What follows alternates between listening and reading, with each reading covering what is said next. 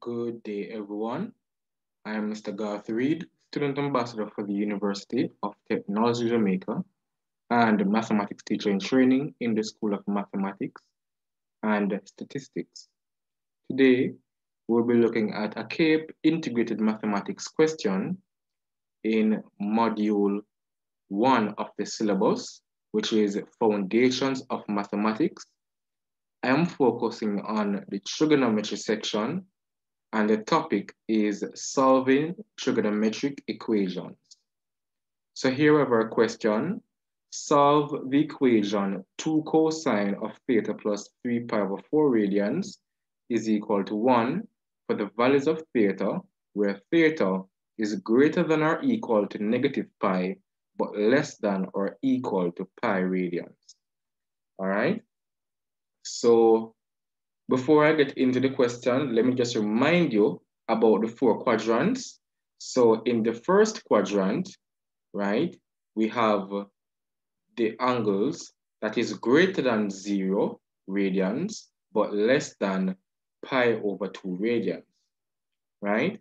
Pi over 2 radians is equivalent to 90 degrees. So the angles in the first quadrant is greater than 0 degrees, but less than 90 degrees. All right, that's the first quadrant. And in the first quadrant, all trigonometric functions are positive. Sine, cosine, and tangent, right? Those are the trigonometric functions that you have discussed, and those are positive in the first quadrant.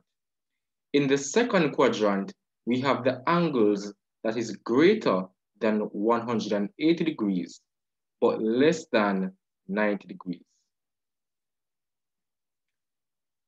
All right?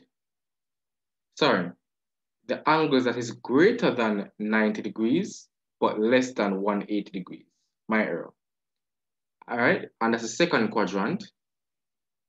And in the second quadrant, only sine is positive, meaning that tangent and cosine is negative.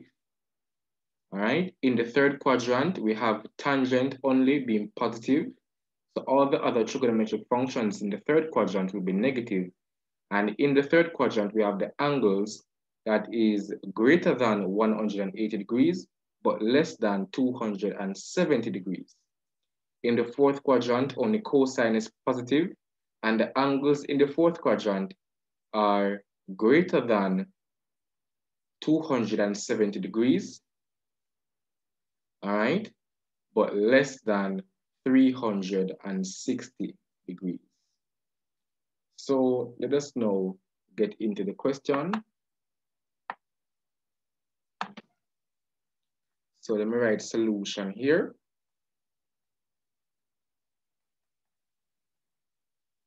So they have given a 2 cosine of theta plus 3 pi over 4 radians, and that is equal to 1. So the first thing I'm going to do is to divide both sides of the equation by 2.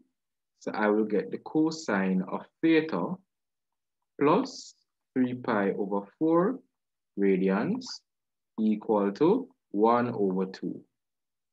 All right, so I just divided both sides of the equation by 2, and this is now my equation.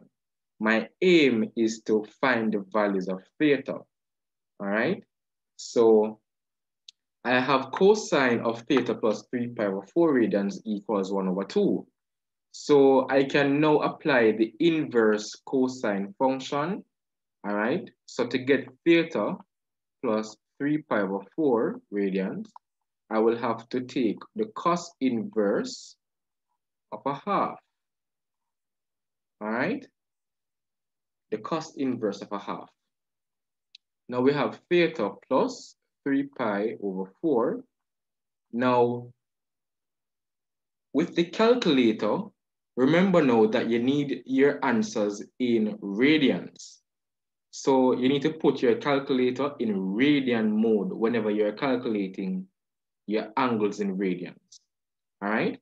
So when you put your calculator in radian mode and you plug in cos inverse of a half, you will get pi divided by 3 radians. All right?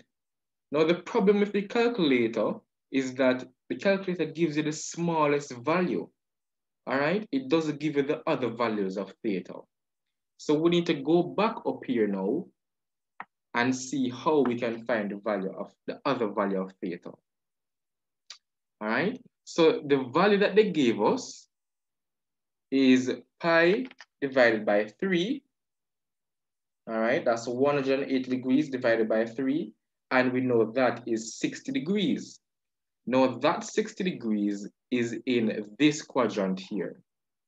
All right, the first quadrant. Because we know that the angles in the first quadrant is greater than 0, all right, but less than 90 degrees. Now I need to find the other angle. All right. Now, remember that the value that we got is pi over 3 radians, which you know is a positive value. And we know that cosine is positive in the fourth quadrant. All right. So my other angle is supposed to be in the fourth quadrant. All right. So the way how we calculate it is this.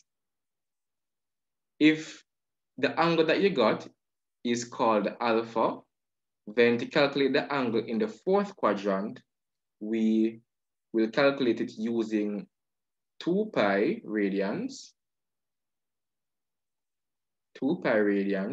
minus alpha. All right, that is what we'll be working with. Now, in case you need the other calculations when you're working with other trigonometric functions, let me just remind you of them. So to get the angle in the second quadrant, that's going to be 180 degrees, right? Or pi radians minus the angle alpha. And to get the angle in the third quadrant, that is going to be pi radians plus alpha. All right? Let us now calculate the other value. So we know that we're going to have 2 pi minus alpha. In this case, our alpha was pi over 3. And if you put this in a calculator, it should simplify to 5 pi over 3. All right? So what we have is that equation, right? So theta plus 3 pi over 4 radians is equal to pi over 3 radians, or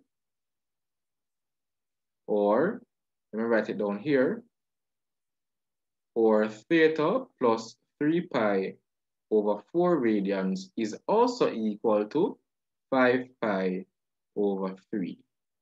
All right? So we need to solve these equations separately to find theta. So let me solve the first one. All right, so if theta plus 3 pi over 4 radians is equal to pi over 3 radians, I can now say that theta is going to be equal to pi over 3 radians minus 3 pi over 4 radians. All right, I take the 3 pi over 4 radians and put it on the right-hand side. It will become a negative. Now, if you put this in the calculator, you will get negative 5 pi over 12 radians. All right, or let me calculate the other value. So we have theta plus 3 pi over 4 radians is equal to 5 pi over 3 radians. So I will now have theta is going to be equal to 5 pi over 3 radians minus 3 pi over 4 radians. All right, this 3 pi over 4 radians is positive. So when I carry it to the right-hand side, it becomes negative.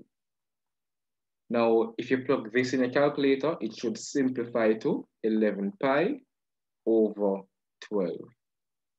All right, so those are the values that we got. Now, let's go back to the question.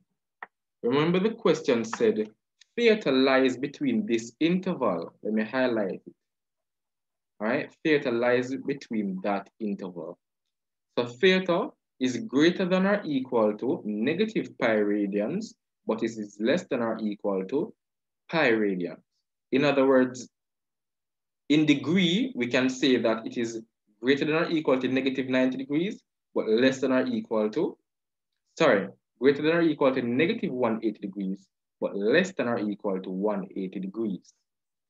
All right, so let us go back to our answers. We have negative pi, we have negative 5 pi over 12 radians, right? That is equivalent to negative 75 degrees, right? And that is in our interval, so we're good there. And the other value that we got is theta is equal to 11 pi over 12. And in degrees, that would be 165 degrees. All right? So clearly that is also in our interval. All right? So I'm now going to write a final statement.